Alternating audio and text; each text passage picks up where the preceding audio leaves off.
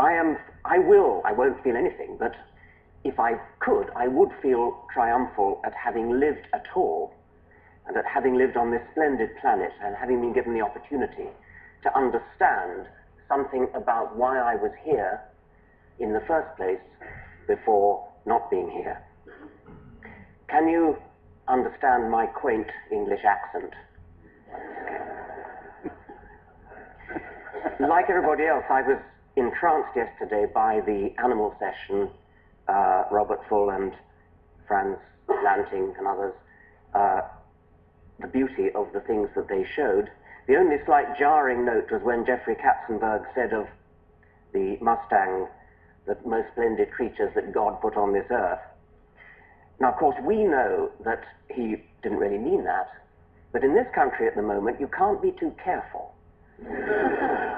I'm a biologist, and the central theorem of our subject, the theory of design, Darwin's theory of evolution by natural selection, in professional circles everywhere, it's of course universally accepted. In non-professional circles outside America, it's largely ignored.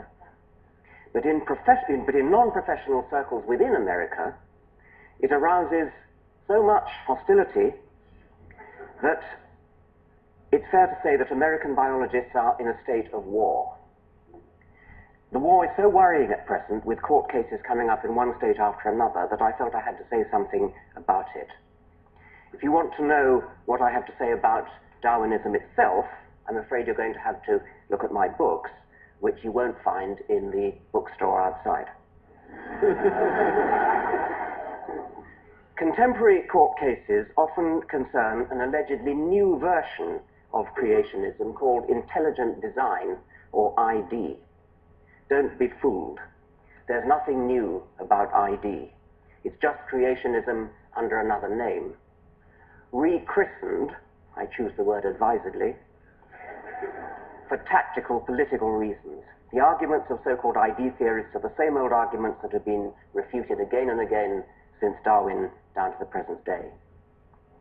There is an effective evolution lobby coordinating the fight on behalf of science, and I try to do all I can to help them, but they get quite upset when people like me dare to mention that we happen to be atheists as well as evolutionists. They see us as rocking the boat. You can understand why. Creationists, lacking any coherent scientific argument for their case, fall back on the popular phobia against atheism.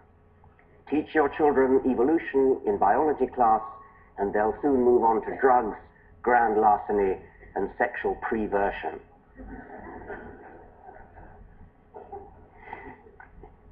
In fact, of course, educated theologians from the Pope down are firm in their support of evolution.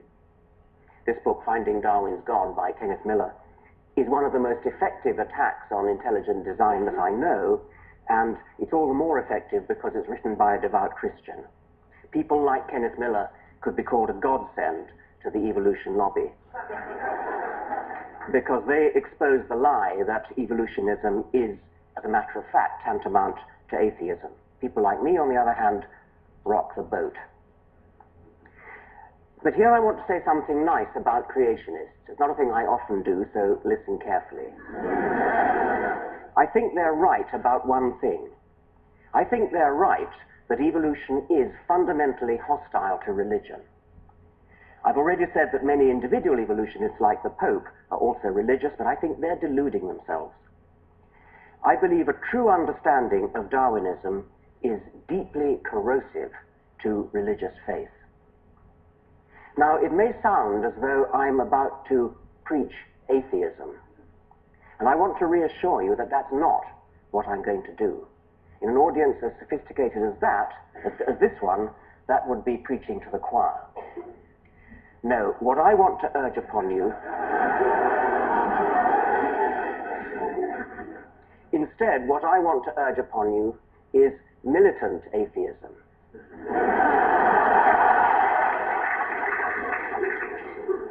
But that's putting it too negatively. If I was a person who were interested in preserving religious faith, I would be very afraid of the positive power of evolutionary science, and indeed science generally, but evolution in particular, to inspire and enthrall precisely because it is atheistic. Now, the difficult problem for any theory of biological design is to explain the massive statistical improbability of living things. Statistical improbability in the direction of good design. Complexity is another word for this. The standard creationist argument, there is only one, they all reduce to this one, takes off from statistical improbability. Living creatures are too complex to have come about by chance, therefore they must have had a designer. This argument, of course, shoots itself in the foot.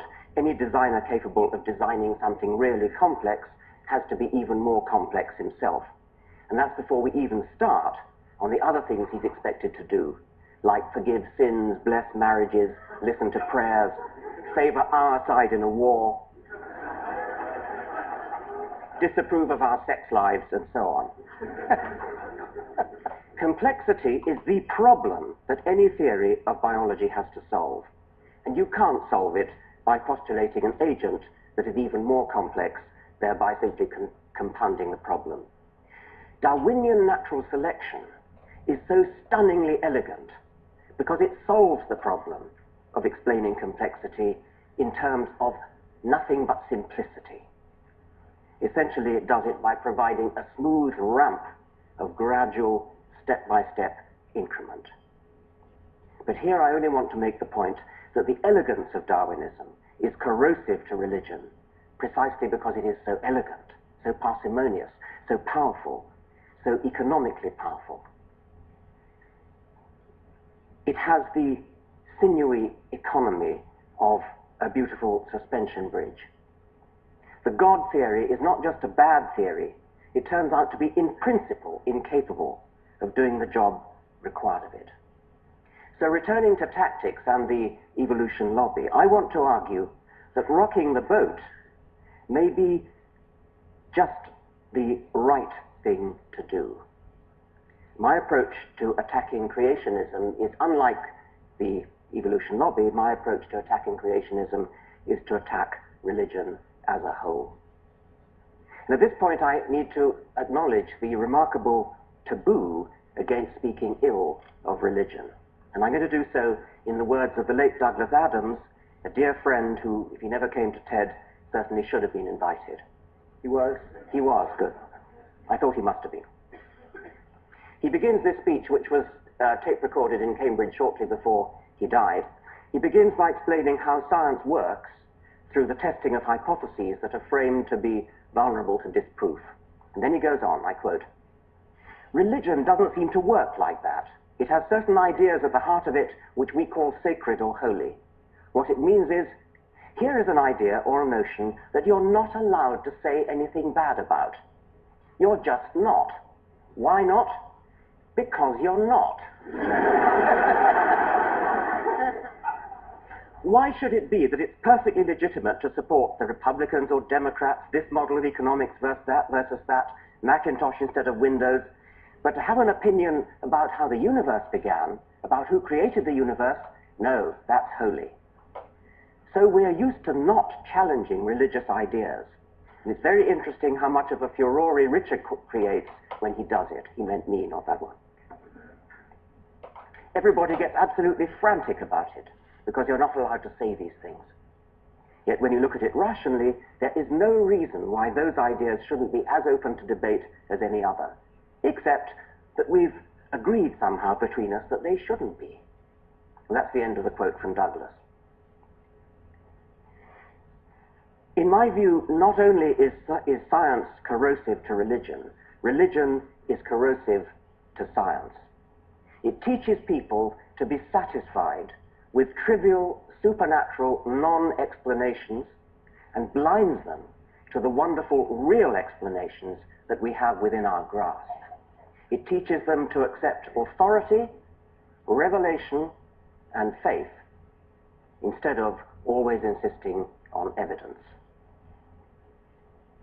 There's Douglas Adams' magnificent picture from his book, Last Chance to See.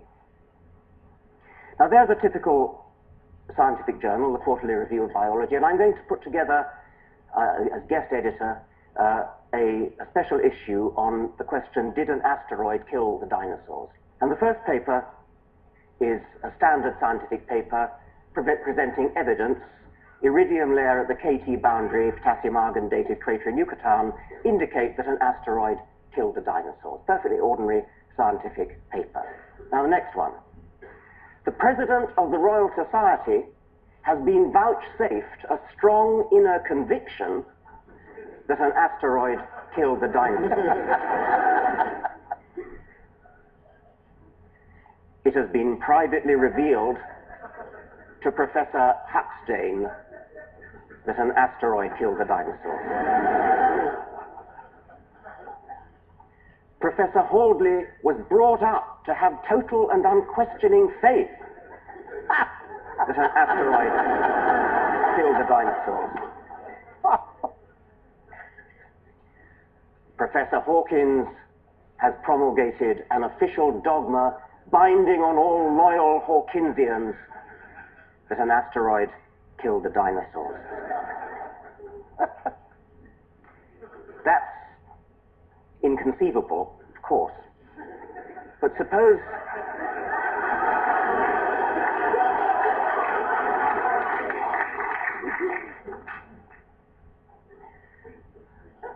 in 1987, a reporter asked George Bush Sr. whether he recognized the equal citizenship and patriotism of Americans who are atheists. Mr. Bush's reply has become infamous. No, I don't know that atheists should be considered citizens, nor should they be considered patriots. This is one nation under God.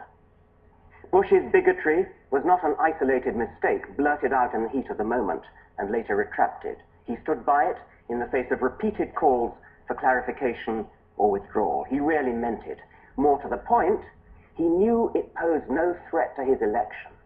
Quite the contrary. Democrats, as well as Republicans, parade their religiousness if they want to get elected. Both parties invoke one nation under God. What would Thomas Jefferson have said? Incidentally, I'm not usually very proud of being British, but you can't help making the comparison.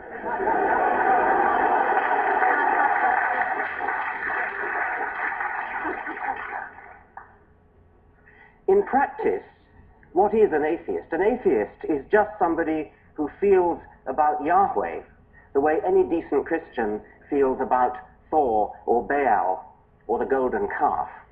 As has been said before, we are all atheists about most of the gods that humanity has ever believed in. Some of us just go one god further.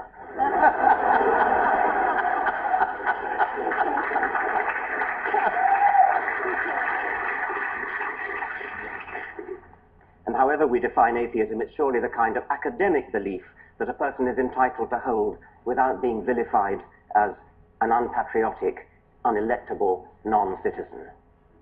Nevertheless, it's an undeniable fact that to own up to being an atheist is tantamount to introducing yourself as Mr. Hitler or Miss Beelzebub.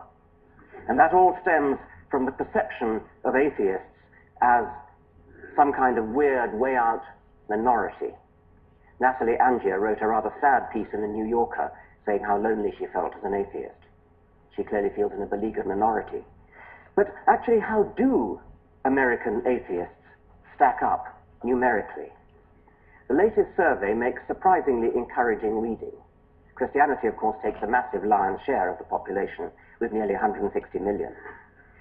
But what would you think was the second largest group, convincingly outnumbering Jews with 2.8 million, Muslims with 1.1 million, Hindus, Buddhists, and all other religions put together? The second largest group, with nearly 30 million, is the one described as non-religious or secular.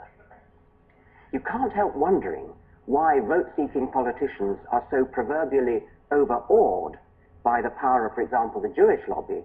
The state of Israel seems to owe its very existence to the American Jewish vote, while at the same time consigning the non-religious to political oblivion. This secular non-religious vote, if properly mobilized, is 9 times as numerous as the Jewish vote. Why does this far more substantial minority not make a move to exercise its political muscle.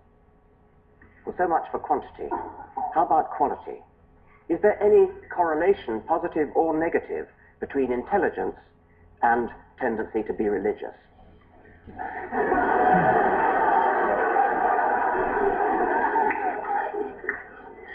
The survey that I quoted, which is the ARIS survey, didn't break down its data by socioeconomic class or education or IQ or anything else. But a recent article by Paul G. Bell in the Mensa magazine provides some straws in the wind. Mensa, as you know, is an international organization for people with very high IQ. And from a meta-analysis of the literature, Bell concludes that, I quote, of 43 studies carried out since 1927 on the relationship between religious belief and one's intelligence or educational level, all but 4 found an inverse connection. That is, the higher one's intelligence or educational level, the less one is likely to be religious. Well, I haven't seen the original 42 studies, and I can't comment on that meta-analysis, but I would like to see more studies done along those lines. And I know that there are, if I could put a little plug here, there are people in this audience easily capable of financing a massive research survey to settle the question. And I put the suggestion up for what it's worth. But let me now show you some data that have been properly published and analyzed on one special group, namely top scientists. In 1998, Larson and Whittam polled the cream of American scientists, those who've been honored by election to the National Academy of Sciences. And among this select group, belief in a personal God dropped to a shattering 7%. About 20% are agnostic, and the rest could fairly be called atheists. Similar figures obtained for belief in personal immortality. Among biological scientists, the figure's even lower. 5.5% only believe in God. Physical scientists, it's 7.5%. I've not seen corresponding figures for elite scholars in other fields, such as history or philosophy, but I'd be surprised if they were different. So we've reached a truly remarkable situation, a grotesque mismatch between the American intelligentsia and the American electorate. A philosophical opinion about the nature of the universe, which is held by the vast majority of top American scientists, and probably the majority of the intelligentsia generally, is so abhorrent to the American electorate that no candidate for popular election dare affirm it in public. If I'm right, this means that high office in the greatest country in the world is barred to the very people best qualified to hold it, the intelligentsia, unless they're prepared to lie about their beliefs. To put it bluntly, American political opportunities are heavily loaded against those who are simultaneously intelligent and honest.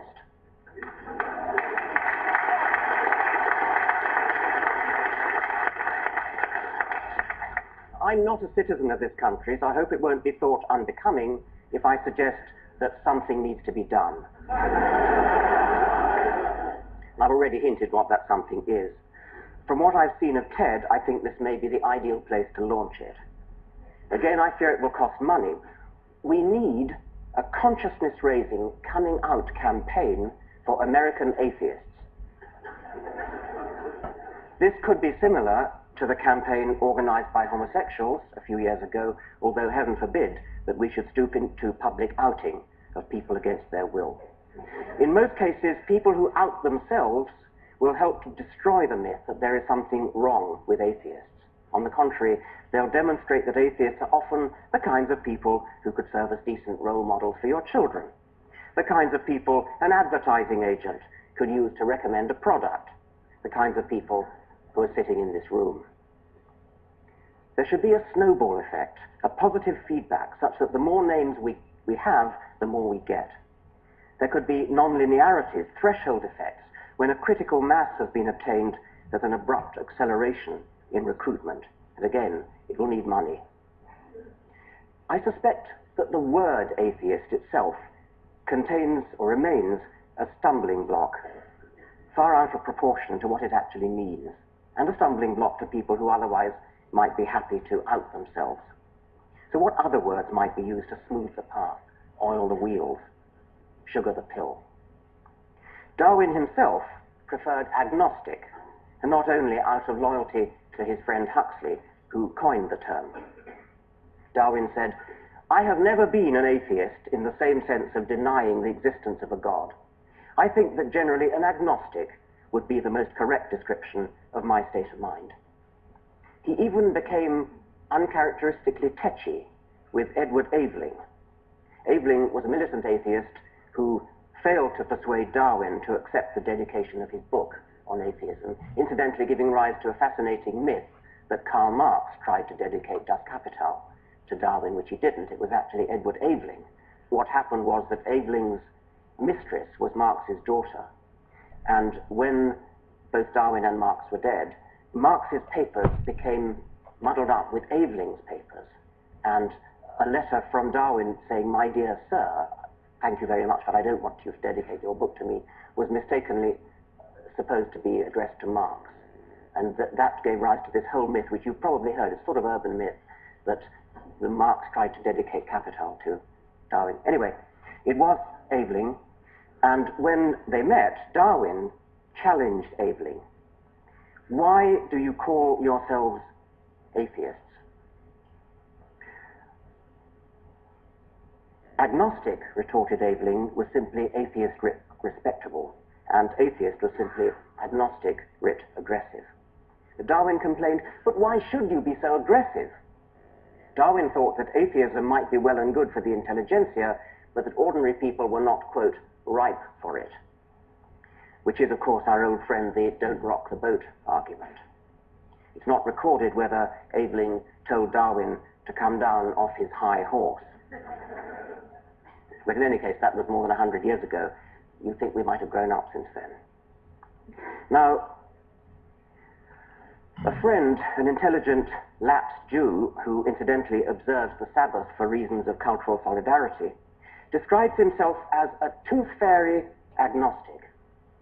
He won't call himself an atheist because it's in principle impossible to prove a negative, but agnostic on its own might suggest that God's existence was therefore on equal terms of likelihood as his non-existence. And so my friend is strictly agnostic about the tooth fairy, but it isn't very likely, is it? Like God. Hence the phrase tooth fairy agnostic. Bertrand Russell made the same point using a hypothetical teapot in orbit about Mars. You strictly have to be agnostic about whether there is a teapot in orbit about Mars, but that doesn't mean you treat the likelihood of its existence as on all fours with its non-existence. The list of things which we strictly have to be agnostic about doesn't stop at tooth fairies and teapots, it's infinite. If you want to believe one particular one of them, unicorns or tooth fairies or teapots or Yahweh, the onus is on you to say why. The onus is not on the rest of us to say why not. We who are atheists are also a-fairyists and a-teapotists. But we don't bother to say so. And this is why my friend uses a tooth fairy agnostic as a label for what most people would call atheist. Nonetheless, if we want to attract deep down atheists to come out publicly, we're going to have to find something better to stick on our banner than tooth fairy or teapot agnostic. How about humanist? This has the advantage of a worldwide network of well-organized associations and journals and things already in place. My problem with it is only its apparent anthropocentrism. One of the things we've learned from Darwin is that the human species is only one among millions of cousins, some close, some distant. And there are other possibilities like naturalist, but that also has problems of confusion because Darwin would have thought naturalist. Naturalist means, of course, as opposed to supernaturalist, and it is used sometimes. Darwin would have been confused by the other sense of naturalist, which he was, of course, and I suppose there might be others who would confuse it with nudism. Such people might be those belonging to the British lynch mob, which last year attacked a pediatrician in mistake for a paedophile.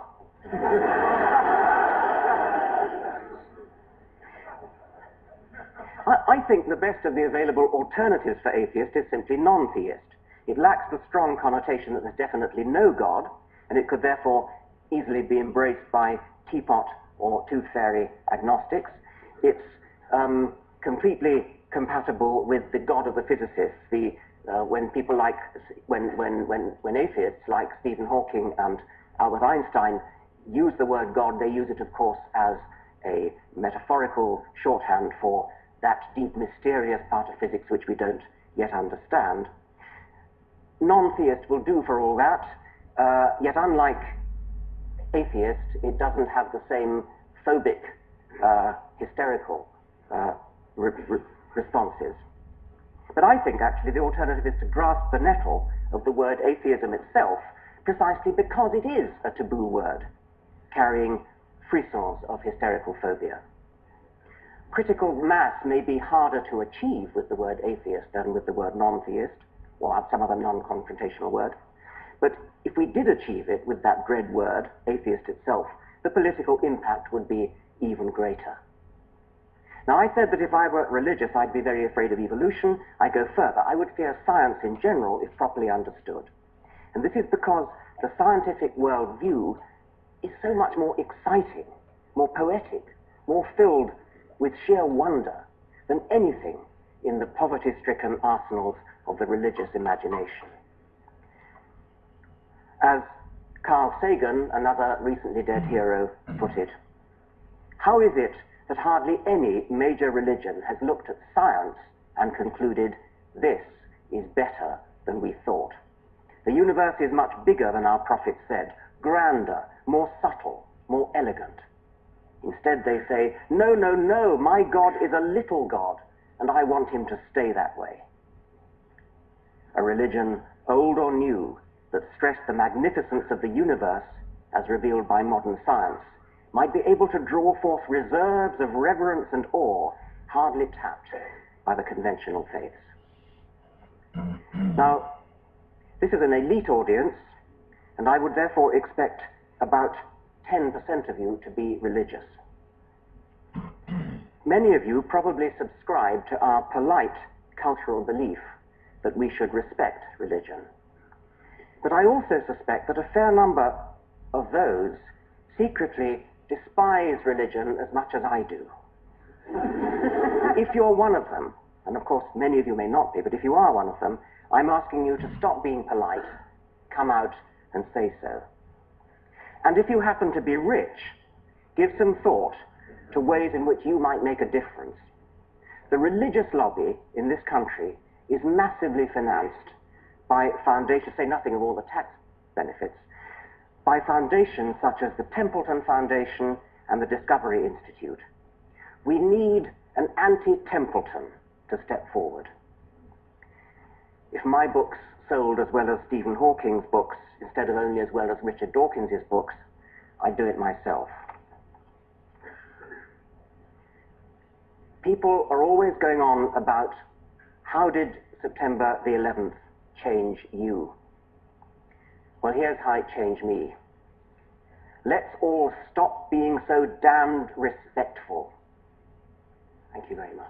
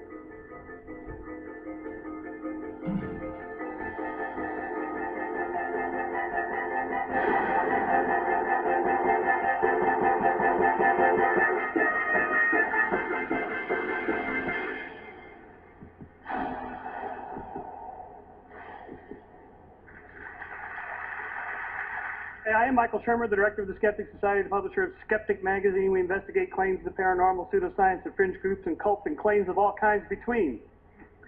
Science and pseudoscience and non-science, junk science, voodoo science, pathological science, bad science, non-science, and plain old nonsense. And unless you've been on Mars recently, you know there's a lot of that out there. Some people call us debunkers. which is kind of a negative term, but let's face it, there's a lot of bunk.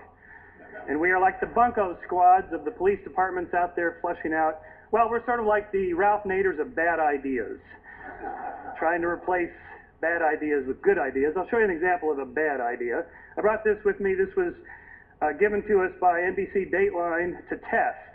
It's produced by the Quadro Corporation of West Virginia. It's called the Quadro 2000 Dowser Rod.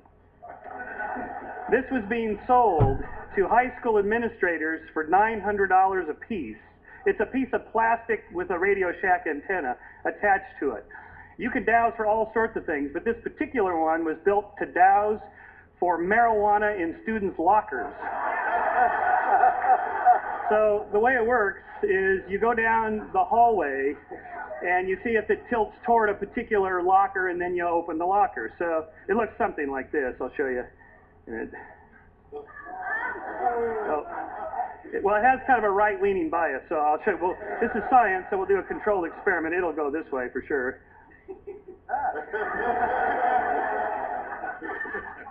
Sir, you want to empty your pockets, please, sir? So the question was, can it actually find marijuana in students' lockers? And the answer is, if you open enough of them, yes. But in science, we have to keep track of the misses, not just the hits, and that's probably the key lesson to my short talk here, is that this is how psychics work, astrologers and tarot card readers and so on. People remember the hits, they forget the misses. In science, we have to keep the whole database and look to see if the number of hits is somehow stands out from the total number that you would expect by chance. In this case, we tested it. We had 2 opaque boxes, one with government-approved THC marijuana and one with nothing, and it got it 50% of the time, which is exactly what you'd expect with a coin flip model. So that's just kind of a fun little example here of the sorts of things we do. Skeptic is a quarterly publication. Each one has a particular theme. Like this one is on the future of intelligence. Are people getting smarter or dumber? I have an opinion of this myself because the business I'm in. But in fact, people, it turns out, are getting smarter. Three IQ points per 10 years going up. Sort of an interesting thing. With science, don't think of skepticism as a thing, or even science as a thing. Are science and religion compatible? It's like, is science and plumbing compatible? They're just 2 different things. Science is not a thing. It's a verb. It's a way of thinking about things. It's a way of looking for natural explanations for all phenomena. I mean, what's more likely, that extraterrestrial intelligences or multidimensional beings travel across the vast distances of interstellar space to leave a crop circle in Farmer Bob's field in Pucker Brush, Kansas to promote skeptic.com, our webpage? Or is it more likely that a reader of Skeptic did this with Photoshop? And in all cases, we have to ask, what's the more likely explanation? And before we say something is out of this world, we should first make sure that it's not in this world. What's more likely, that Arnold had a little extraterrestrial help in his run for the governorship, or that the World Weekly News makes stuff up? And part of that, the same theme, is expressed nicely here in the Sidney Harris cartoon. For those of you in the back, it says here, then a miracle occurs. I think you need to be more explicit here in step 2. This single slide completely dismantles the intelligent design arguments. There's nothing more to it than that. You can say a miracle occurs, it's just that it doesn't explain anything. It doesn't offer anything. There's nothing to test. It's the end of the conversation for intelligent design creationists. Whereas, and it's true, scientists sometimes throw terms out as linguistic place fillers, dark energy or dark matter or something like that. Until we figure out what it is, we'll just call it this. It's the beginning of the causal chain for science. For intelligent design creationists, it's the end of the chain. So again, we can ask this, what's more likely, are UFOs, alien spaceships, or perceptual cognitive mistakes, or even fakes? This is a UFO shot from my house in Altadena, California, looking down over Pasadena. And if it looks a lot like a Buick hubcap, it's because it is. You don't even need Photoshop. You don't need high-tech equipment. You don't need computers. This was shot with a throwaway Kodak Instamatic camera. You just have somebody off on the side with a hubcap ready to go, cameras ready, that's it. So, although it's possible that most of these things are fake or illusions or so on, and that some of them are real, it's more likely that all of them are fake, like the crop circles. On a more serious note, in all of science, we're looking for a balance between data and theory. In the case of Galileo, he had 2 problems when he turned his telescope to Saturn. First of all, there was no theory of planetary rings, and second of all, his data was grainy and fuzzy, and he couldn't quite make out what it was he was looking at. So he wrote that he has seen, I have observed that the furthest planet has 3 bodies, and this is what he ended up concluding that he saw. So without a theory of planetary rings and with only grainy data, you can't have a good theory, and it wasn't solved until 1655. This is Christian Huygens' book in which he cataloged all the mistakes that people made in trying to figure out what was going on with Saturn. It wasn't until Huygens had 2 things. He had a good theory of planetary rings and how the solar system operated, and then he had better telescopic, more fine-grained data in which he could figure out that as the Earth is going around faster, according to Kepler's laws, than Saturn, then we catch up with it and we see the angles of the rings at different angles there, and that's in fact turns out to be true. The problems with having a theory is that your theory may be loaded with cognitive biases. So one of the problems of explaining why people believe weird things is that we have things on a simple level, and then I'll go to more serious ones, like we have a tendency to see faces. This is the face on Mars, which was in 1976, so there was a whole movement to get NASA to photograph that area because people thought this was monumental architecture made by Martians. Well, it turns out here's the close-up of it from 2001. If you squint, you can still see the face. And when you're squinting, what you're doing is you're turning that from fine grain to coarse grain. And so you're reducing the quality of your data. And if I didn't tell you what to look for, you'd still see the face because we're programmed by evolution to see faces. Faces are important for us socially. And of course, happy faces, faces of all kinds are easy to see. You can see the happy face on Mars there. If astronomers were frogs, perhaps they'd see Kermit the Frog. Do you see him there? Little froggy legs. Or if geologists were elephants. Religious iconography discovered by a Tennessee baker in 1996. He charged $5 a head to come see the nun bun until he got a cease and desist from Mother Teresa's lawyer.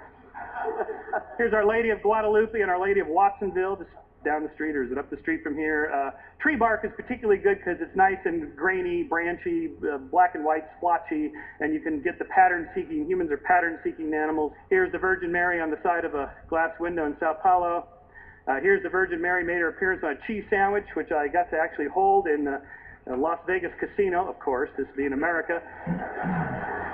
This casino paid $28,500 on eBay for the cheese sandwich. But who does it really look like? The Virgin Mary? It has that sort of puckered lips, 1940s era look. Virgin Mary in Clearwater, Florida. I actually went to see this one. There was a lot of people there of the faithful come to be in their wheelchairs and crutches and so on. And we went down and investigated. Just to give you a size, that's Dawkins, me, and the amazing Randy next to this 2.5-story size image. All these candles, so many thousands of candles people had lit in tribute to this. So we walked around the backside just to see what was going on here. It turns out wherever there's a sprinkler head and a palm tree, you get the effect. Here's the Virgin Mary on the backside, which they started to wipe off. I guess you can only have one miracle per building. So is it really a miracle of Mary, or is it a miracle of Marge?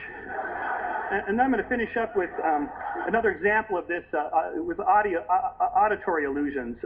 There's this film White Noise with Michael Keaton about the dead talking back to us. By the way, this whole business of talking to the dead, it's not that big a deal. Anybody can do it. Turns out it's getting the dead to talk back. That's the really hard part.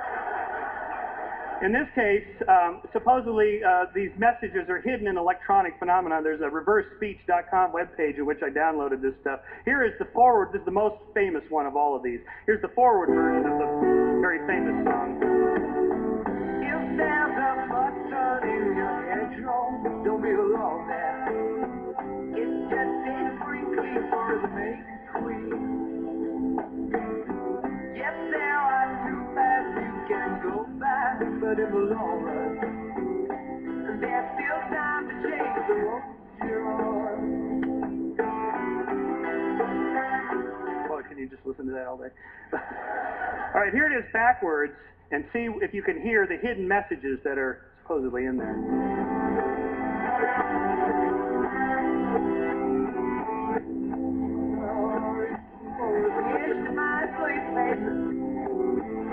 A little bit of password makes me backward now and safe. When you can throw me in your pit, that's it. And only with some more sharing me to stop my last sleep.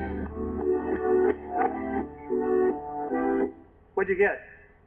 Satan. Okay, well, at least we got Satan. Now I will prime your auditory part of your brain to tell you what you're supposed to hear, and then hear it again.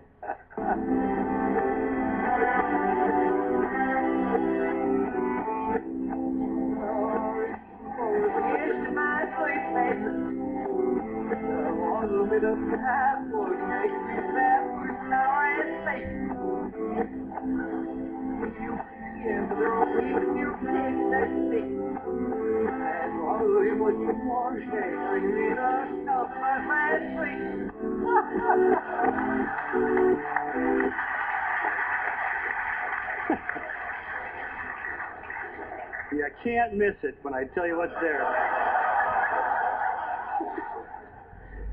All right, I'm going to just end with a positive, a nice little story about the Skeptics is a nonprofit educational organization. We're always looking for little good things that people do. In England, there's a pop singer, one of the top popular singers in England today, Katie Malua, and she wrote a beautiful song. It was in top 5 in 2005. Called 9 Million Bicycles in Beijing. It's a love story. She's sort of the Nora Jones of the UK, about how much she loves her guy and compared to 9 million bicycles and so forth. And she has this one passage here. We are 12 billion light years from the edge. That's a guess. No one can ever say it's true, but I know that I will always be with you. Well, that's nice. At least you got it close. In America, it would be we're 6,000 light years from the edge. But my friend Simon Singh, the particle physicist now turned science educator, and he wrote the book The Big Bang and so on, uses every chance he gets to promote good science. And so he wrote an op-ed piece in The Guardian about Katie's song, in which he said, well, we know exactly how far from the edge, it's 13.7 billion light years, and it's not a guess. We know within a precise error bars there how close it is, and so we can say, although not absolutely true, that it's pretty close to being true. And to his credit, Katie called him up after this op-ed piece came out and said, I'm so embarrassed. I was a member of the astronomy club, and I should have known better. And she recut the song, so I will end with the new version. We are 13.7 billion light years from the edge of the observable universe. That's a good estimate with well-defined error bars. And with the available information, I predict that I will always be with you. How cool is that?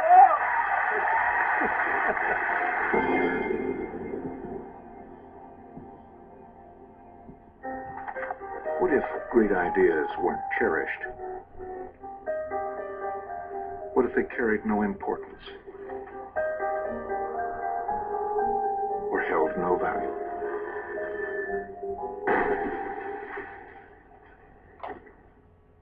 There is a place where artistic vision is protected, where inspired design ideas live on to become ultimate driving machines.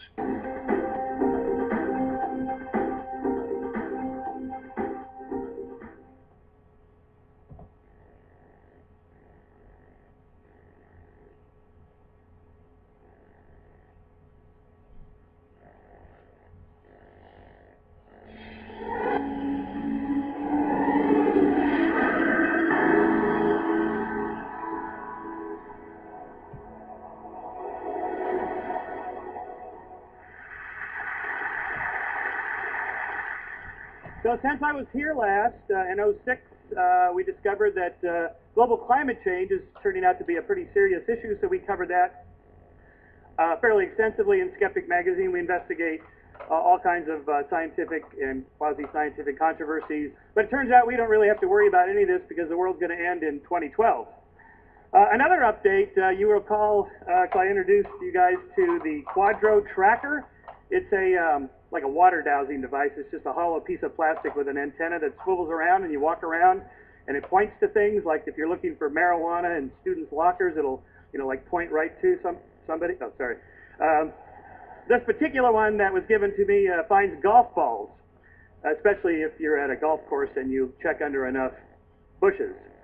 Well, under the category of what's the harm of silly stuff like this device, the ADE 651, was sold to the Iraqi government for $40,000 a piece. It's just like this one, completely worthless. in which it allegedly worked by electrostatic magnetic ion attraction, which translates to pseudoscientific baloney would be the nice word, which you string together a bunch of words that sound good, but it does absolutely nothing. In this case, allowing at trespass points, allowing people to go through because your little tracker device said they were okay, actually cost lives. So there is a danger to pseudoscience and believing in this sort of thing. So what I want to talk about today is belief.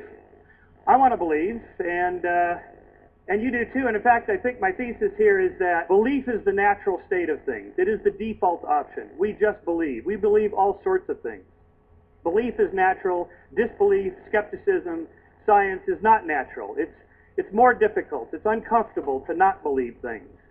So like Fox Mulder on X-Files, who wants to believe in UFOs, well, we all do. And the reason for that is because we have a belief engine in our brains. Essentially, we are pattern-seeking primates. We connect the dots. A is connected to B, B is connected to C, and sometimes A really is connected to B. And that's called association learning. We find patterns. We make those connections, whether it's Pavlov's dog here associating the sound of the bell with the food, and then he salivates to the sound of the bell, or whether it's a Skinnerian rat in which he's having an association between his behavior and a reward for it, and therefore he repeats the behavior. In fact, what Skinner discovered is that if you put a pigeon in a box like this and he has to press one of these two keys and he tries to figure out what the pattern is, and you give him a little reward in the hopper box there, if you just randomly assign rewards such that there is no pattern, they will figure out any kind of pattern, and whatever they were doing just before they got the reward, they repeat that particular pattern. Sometimes it was even spinning around twice counterclockwise, once clockwise, and peck the key twice. And that's called superstition, and that, I'm afraid, we will always have with us. I call this process patternicity, that is, the tendency to find meaningful patterns in both meaningful and meaningless noise. When we do this process, we make two types of errors. A type 1 error, or false positive, is believing a pattern is real when it's not. Our second type of error is a false negative. A type 2 error is not believing a pattern is real when it is. So let's do a thought experiment. You are a hominid 3 million years ago walking on the plains of Africa. Your name is Lucy, okay. And you hear a rustle in the grass. Is it a dangerous predator, or is it just the wind? Your next decision could be the most important one of your life. Well, if you think that the rustle in the grass is a dangerous predator and it turns out it's just the wind, you've made an error in cognition. You made a type 1 error, false positive. But no harm, you just move away, you're more cautious, you're more vigilant. On the other hand, if you believe that the rustle in the grass is just the wind and it turns out it's a dangerous predator, you're lunch. You've just won a Darwin Award. You've been taken out of the gene pool. Now the problem here is that patternicities will occur whenever the cost of making a type 1 error is less than the cost of making a type 2 error. This is the only equation in the talk, by the way. We have a pattern detection problem. That is, assessing the difference between a type 1 and a type 2 error is highly problematic, especially in split-second life and death situations. So the default position is just believe all patterns are real. All rustles in the grass are dangerous predators and not just the wind. And so I think that we evolved. There was a natural selection for the propensity for our belief engines, our pattern-seeking brain processes, to always find meaningful patterns and infuse them with these sort of predatory or intentional agencies that I'll come back to. So, for example, what do you see here? It's a horse head, that's right. It looks like a horse, must be a horse. That's a pattern. And is it really a horse, or is it more like a frog? See, our pattern detection device, which appears to be located in the anterior cingulate cortex, it's our little sort of detection device there, can be easily fooled, and this is the problem. For example, what do you see here? Yes, of course, it's a cow. Once I prime the brain, it's called cognitive priming. Once I prime the brain to see it, it pops back out again, even without the pattern that I've imposed on it. And what do you see here? Some people see a Dalmatian dog. Yes, there it is. And there's the prime. So when I go back, without the prime, your brain already has the model, so you can see it again. What do you see here? Planet Saturn. Yes, that's good. How about here? Just shout out anything you see. That's a good audience, Chris, because there's nothing in this. Well, allegedly there's nothing. This is an experiment done by Jennifer Whitson at UT Austin on corporate environments and whether uncertain feelings of uncertainty and out of control makes people see illusory patterns. That is, almost everybody sees the planet Saturn. People that are put in a condition of feeling out of control are more likely to see something in this, which is allegedly patternless. In other words, the propensity to feel these or find these patterns goes up when there's a lack of control. For example, baseball players are notoriously superstitious when they're batting, but not so much when they're fielding. Because fielders are successful 90 to 95% of the time. The best batters fail 7 out of 10 times. So their superstitions, their patternicities, are all associated with feelings of lack of control and so forth. What do you see in this particular one here? In this field, anybody see a object there? There actually is something here, but it's degraded. While you're thinking about that, this was an experiment done by Susan Blackmore, a psychologist in England, who showed subjects this degraded image and then ran a correlation between their scores on an ESP test, how much did they believe in the paranormal, supernatural, angels, and so forth. And those who scored high on the ESP scale tended to not only see more patterns in the degraded images, but incorrect patterns. Here is what you show subjects to fish, it's degraded 20%, 50%, and then the one I showed you, 70%. A similar experiment was done by another British psychologist named Peter Bruegger, who found significantly more patterns, meaningful patterns, are perceived on the right hemisphere via the left visual field than the left hemisphere. So if you present subjects the images such that it's going to end up on the right hemisphere instead of the left, then they're more likely to see patterns than if you put it on the left hemisphere. Our right hemisphere appears to be where a lot of this patternicity occurs. So what we're trying to do is bore into the brain to see where all this happens. Bruegger and his colleague Christine Moore gave subjects L-DOPA. L-DOPA is a drug, as you know, given for treating Parkinson's disease, which is related to a decrease in dopamine. L-DOPA increases dopamine. An increase in dopamine caused subjects to see more patterns than those that did not receive the dopamine. So dopamine appears to be the drug associated with patternicity. In fact, neuroleptic drugs that are used to eliminate psychotic behavior, things like paranoia, delusions, and hallucinations, these are patternicities. They're incorrect patterns. They're false positives. They're type 1 errors. And if you give them drugs that are dopamine antagonists, they go away. That is, you decrease the amount of dopamine, and their tendency to see patterns like that decreases. On the other hand, amphetamines, like in cocaine, are dopamine agonists. They increase the amount of dopamine. So you're more likely to feel in a euphoric state, creativity, find more patterns. In fact, I saw Robin Williams recently talk about how he thought he was much funnier when he was doing cocaine, when he had that issue, than now. So perhaps more dopamine is related to more creativity. Dopamine, I think, changes our signal-to-noise ratio. That is, how accurate we are in finding patterns. If it's too low, you're more likely to make too many type 2 errors. You miss the real patterns. You don't want to be too skeptical. If you're too skeptical, you miss the really interesting good ideas. Just right, you're creative, and yet you don't fall for too much baloney. Too high, and maybe you see patterns everywhere. Every time somebody looks at you, you think people are staring at you, you think people are talking about you, and if you go too far on that, that's just simply labeled as madness. It's a distinction perhaps we might make between two Nobel laureates, Richard Feynman and John Nash. One sees maybe just the right number of patterns to win a Nobel Prize. The other one also, but maybe too many patterns, and we then call that schizophrenia. So the signal-to-noise ratio then presents us with a pattern detection problem. And of course, you all know exactly what this is, right? And what pattern do you see here? Again, I'm putting your anterior cingulate cortex to the test here, causing you conflicting pattern detections. You know, of course, this is via Uno shoes. These are sandals. Pretty sexy feet, I must say.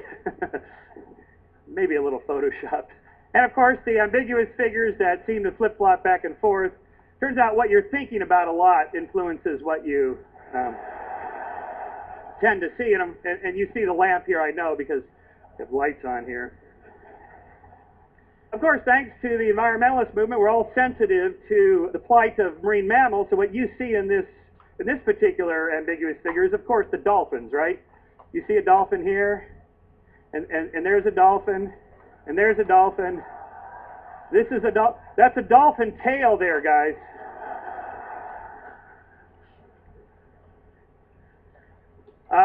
If we can give you conflicting data, again, your ACC is going to be going into hyperdrive. If you look down here, it's fine. If you look up here, then you get conflicting data, and then we have to flip the image for you to see that it's a setup. The impossible crate illusion, it's easy to fool the brain in 2D. So you say, oh, come on, Shermer, anybody can do that in a Psych 101 text with an illusion like that. Well, here's the late, great Jerry Andrus's impossible crate illusion in 3D, in which Jerry is standing inside the impossible crate. And he was kind enough to post this and give us the reveal. Of course, camera angle is everything. The photographer is over there, and this board appears to overlap with this one, and this one with that one, and so on. But even when I take it away, the illusion is so powerful because of how our brains are wired to find those certain kinds of patterns. This is a fairly new one that throws us off because of the conflicting patterns of comparing this angle with that angle. In fact, it's the exact same picture side by side. So what you're doing is comparing that angle instead of with this one, but with that one, and so your brain is fooled. Yet again, your pattern detection devices are fooled. Faces are easy to see because we have an additional evolved facial recognition software in our temporal lobes. Here's some faces on the side of a rock. I'm actually not even sure if this might be Photoshop, but anyway, the point is still made. Which one of these looks odd to you? And a quick reaction, which one looks odd? The one on the left. Okay, I'll rotate it so it'll be the one on the right, and you are correct. Fairly famous illusion that was first done with Margaret Thatcher. Now they trade up to politicians every time. Well, why is this happening? Well, we know exactly where it happens, in the temporal lobe, right across, sort of above your ear there, in a little structure called the fusiform gyrus.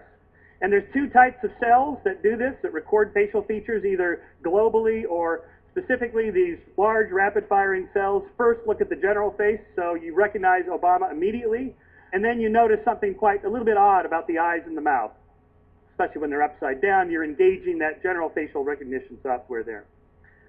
Now, I said back in our little thought experiment, you're a hominid walking on the plains of Africa. Is it just the wind or a dangerous predator? What's the difference between those? Well, a wind is inanimate. A dangerous predator is an intentional agent. And I call this process agenticity. That is the tendency to infuse patterns with meaning, intention, and agency, often invisible beings from the top down.